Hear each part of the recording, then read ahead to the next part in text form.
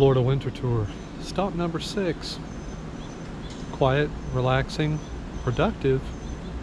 Not one of the top picks. Let's go get into it.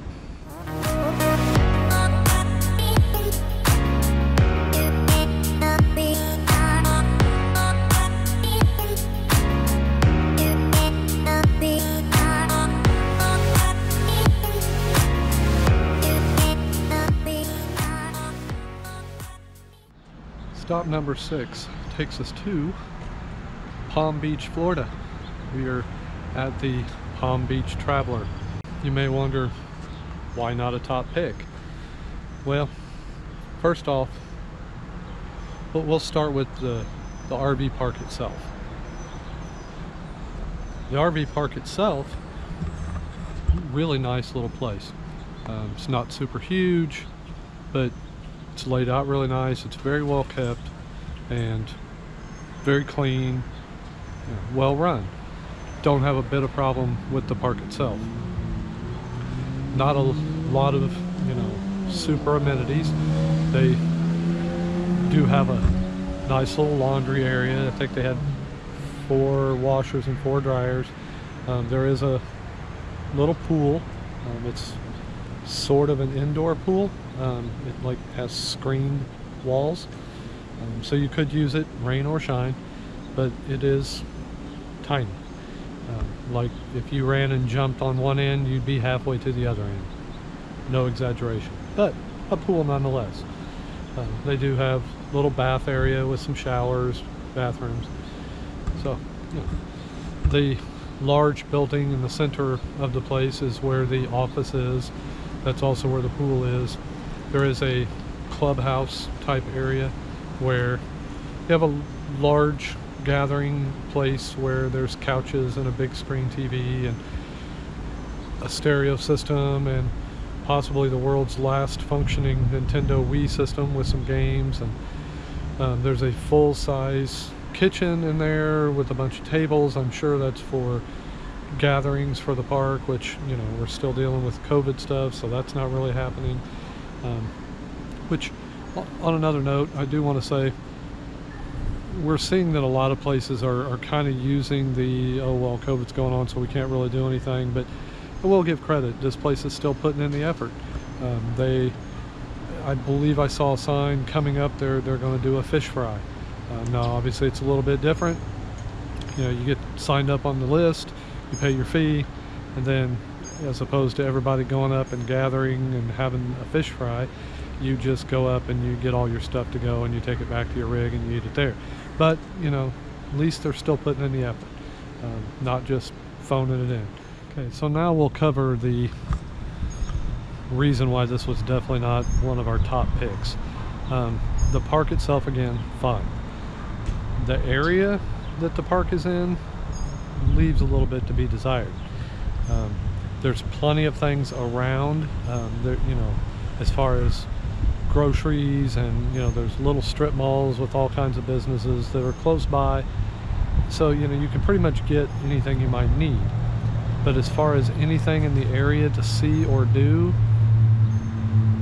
just a dead zone. As soon as you leave the park, what you're going to find is you're right in the middle of a lot of very run-down, low-income housing. It is what it is. It's not what I was expecting when I heard the word Palm Beach.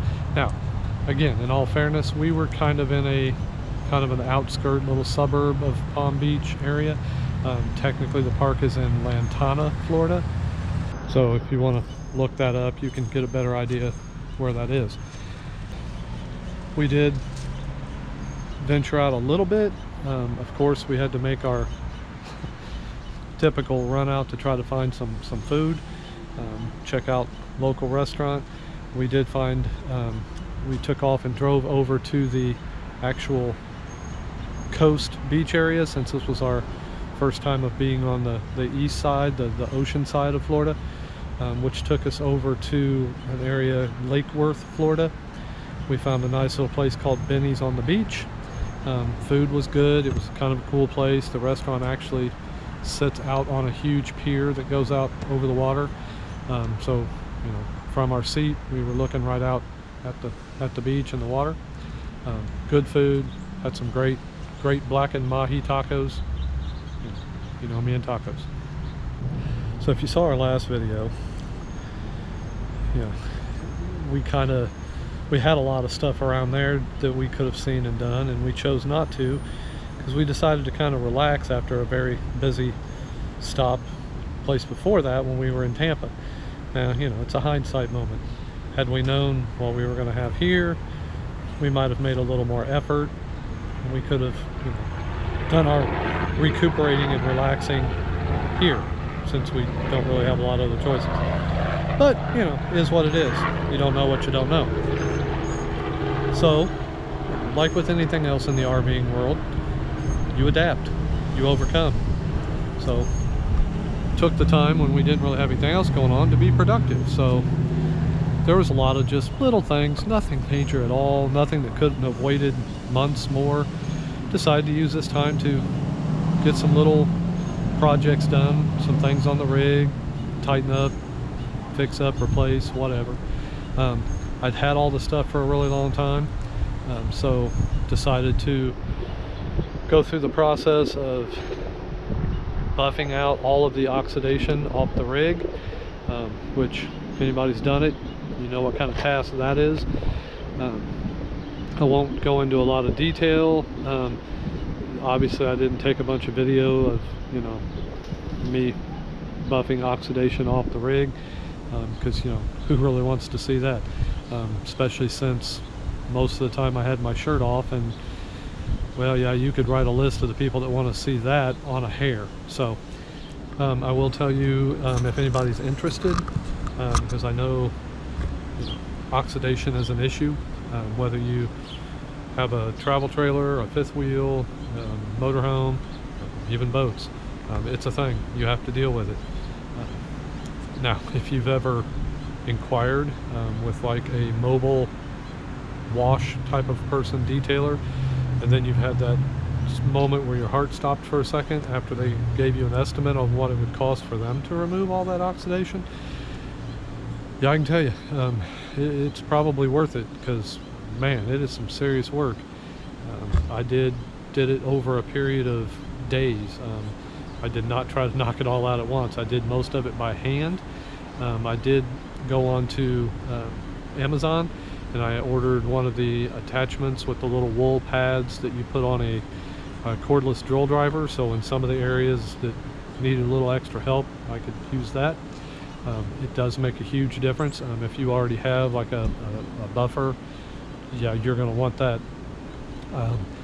The product I used was Meguiar's oxidation remover, and I'll put a link to both of those things down below. Stuff was incredible. It did a fabulous job. Almost looked like I had actually just waxed the rig. It brought back so much shine. My rig is not a full body paint. I do have, you know, decals, and if you're curious, yes, it even brought back a huge amount of the color and the shine to those. So definitely worth it. It was a lot of work, but I suddenly found myself with nothing else to do, so why not? Now that kind of brings me to one of the perks that did come up with this particular stay. It's very nice and toasty warm here.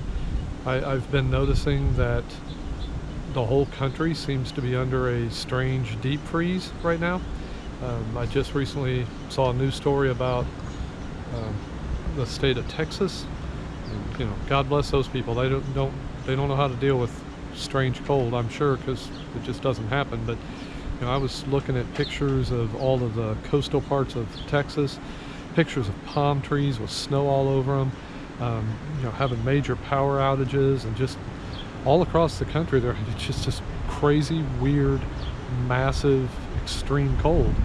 And this place happens to be in the tiny little very bottom section of Florida, where, you know, it's first week of February, it's 85 degrees. So yeah, all in all, I mean, it wasn't a bad stop, just not what we expected. But you've heard me say it many times before.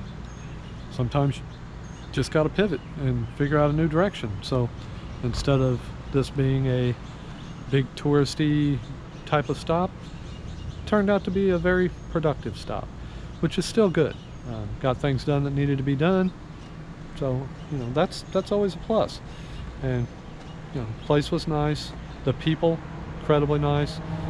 All the people that we talked to right around us were all very friendly. There were, when I took a walk, got to the back of the park, there was what you could tell were very, you know, long-term, more permanent people in the park, which fine with me. Again, like I said before, people are willing to stay there long-term and permanently. The place must not be bad. It's just there's nothing around. It was a pretty lengthy drive over to the beach area, and even that was pretty blah. So there you have it. There was our stay in the Palm Beach, Lantana, Lake Worth area. Off to our next stop. This one's going to be cool. This one's got me a little excited. Probably a little more than her, but stick with us. See where we're off to next. Peace, guys.